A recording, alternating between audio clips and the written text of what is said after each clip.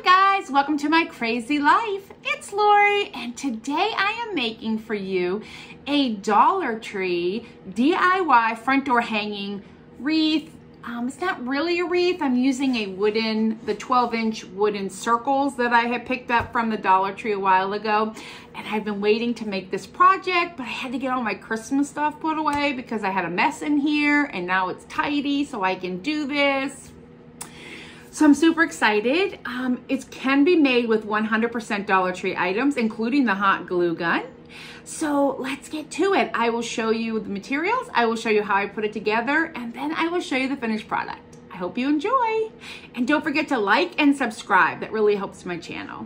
Thank you. So here are the materials we're gonna use to make my Dollar Tree front door wreath. Most of the materials came from the Dollar Tree, some did not, but they all could come from the Dollar Tree. How about that? Hot glue gun heating up. And I get a lot of questions on this. This is an AdTech hybrid cordless. It takes batteries and charges, plugs in, on and off. Oh, it's not even plugged in. I was like, why isn't that on? Because it's not plugged in. Basic, but I like it that it stands. All right, I got this at the Dollar Tree, and I actually went online and tried to order some more, and they're out of stock. But it's a 12-inch circle, just 12-inch circle basswood. Kind of thin, so I did take two and I glued them together. So any circle really will work. So now I have this piece left. You're gonna want some wire cutters. I used a ruler, some scissors. I used a paint pen. I did mine in black, white, and a coppery color, so you'll want paint for sure. I used painter's tape, and I'll show you in a minute. Glue sticks. You can also use these from the Dollar Tree to paint this with. You may need a couple packages though. And then sanding block and a nail file just to make sure everything is good, and a ruler.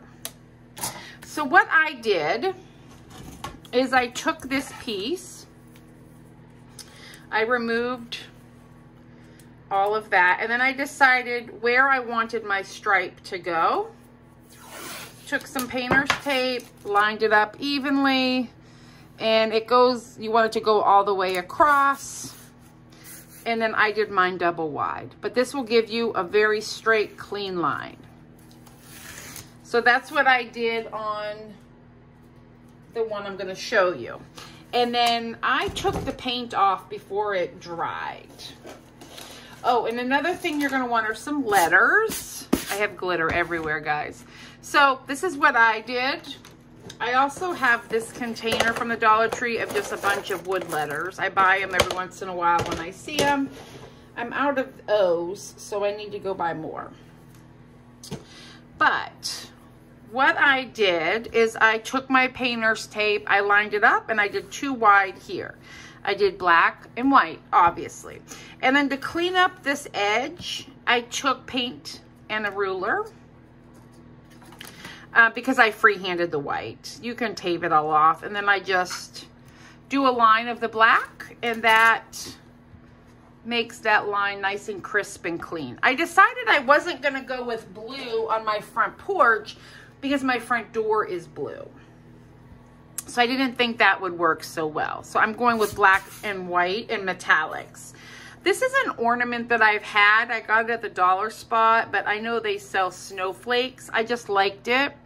And it's probably gonna go right there if I had to guess. Then I took the wooden letters and I painted them this coppery, brassy color. And they're just the wooden letters. This is so easy, guys, like anybody, quickly.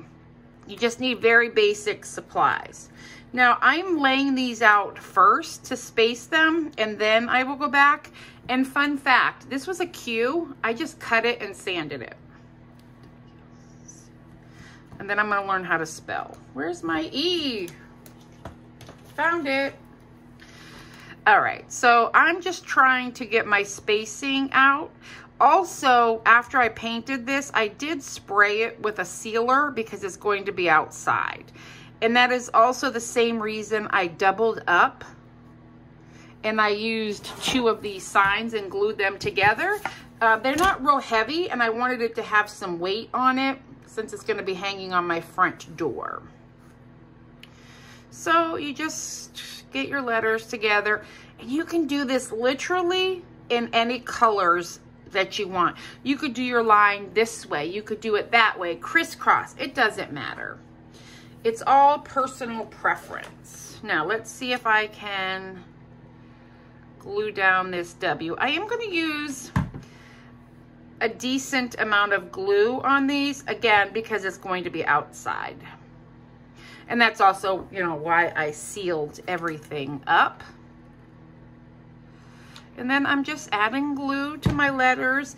The one thing is you'll want to, you know, just get them lined up because hot glue moves around on you. So I'm trying to make sure that we're all in the right area. Don't hot glue your fingers. And some of my glue went over, and I'm okay with that. And that's like it for the letters. I mean, that's how easy this is.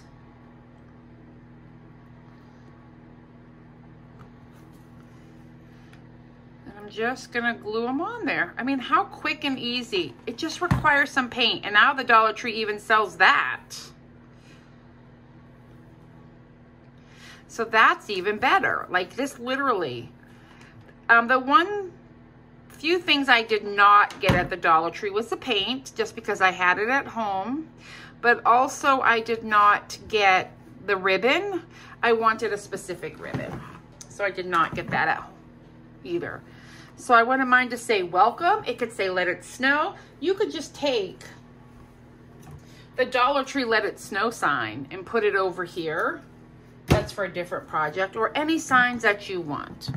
Now, I definitely want this centered right where it's at, in the center. So I will get some glue on here. You just kind of want a decent amount.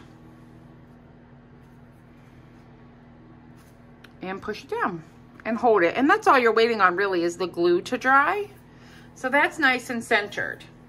I went with a gray or a silvery gray plaid ribbon because that's how I want it to look right here. You do you. But I also picked up, and I want to utilize, it's just some greenery because I feel like we're still at winter time, right? So I feel like I can still get away with some pine for the winter. And I want this to go on here, and I'm just holding it on just like that. Now, if you have one of these, Dollar Tree, it's a makeup brush, it's silicone. It won't stick to the hot glue, but it will also keep your greenery going, you know, staying down. This is what this pick looked like. I just cut it apart. We're gonna do one more. Just adding the glue over here. And I'm gonna hold that down. This is so exciting. I can't wait to change out my front porch and kind of go with this metallic-y winter feel. Right? Because I'm kind of, ooh, that's not good. I need more glue underneath that. I was kind of afraid that was going to happen. So, there we go. I'm just adding some more glue onto this. These are pretty stiff, and they're going to fight against the glue. So I'm just trying my darndest to get it to stick.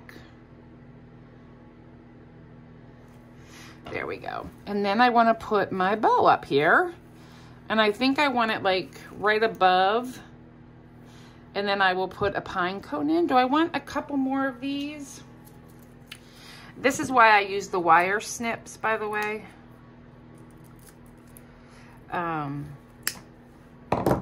I think they work better than scissors, and I cringe when I see people, and I'm not judging, but it just, I cringe when I see the scissors cutting through. And this wire on this is very hefty. You're not going to get through that with singes or with scissors, for sure.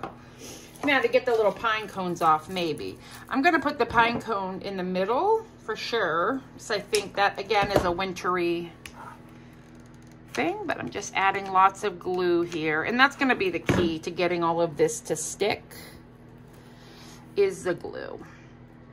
So we'll put that on there. And I kind of created a circle here in the center to attach the bow. And if you can see all this glitter, these are glitter bombs. So Dollar Tree is not the only company that glitter bombs everything. This is all from Hobby Lobby, and it is absolutely covered in glitter. There we go. We're gonna put that right here and just kind of let it dry in there, right? I might get you to go a little over here. We're gonna do that, and then I think right here in the middle, I would like a pine cone. What do you think? I think that looks good, or maybe 2. Yeah, we'll do 2, just to cover the center. Put some string on it to hold it up, and that is it. How easy was that for a Dollar Tree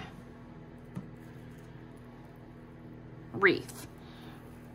Now, if you're buying the letters, you will need 2 packs. It comes with only 1 each. So you would need 2 packs of letters. So 2, 3, this was $1.04. These were $1.05, and the ribbon was a little more, but if you got the ribbon, $6 to make this beautiful Christmas wreath, which I love and I think is perfect. We might need 1 more pine cone. We'll see. I'll let it marinate while everything is drying, but I might get a couple more pine cones in there, or a bell or something. Who knows? I'll just sit here and dingling around with it. Got that one. I just wanted some substance, you know? Yeah, that'll be perfect. So we're gonna have 4 pine cones in the center of this ribbon, of this bow. Okay, we're gonna let this sit. And then, so everything dries how it should. And then I will get it hung up and I will show you the finished product. But a $6 Dollar Tree front door wreath. So excited. And there it is, perfectly finished. I need to fix my little pine cone in the center, but I'll do that. I'm so excited. I think it looks really good. And I hope you enjoyed that super quick and easy Dollar Tree DIY.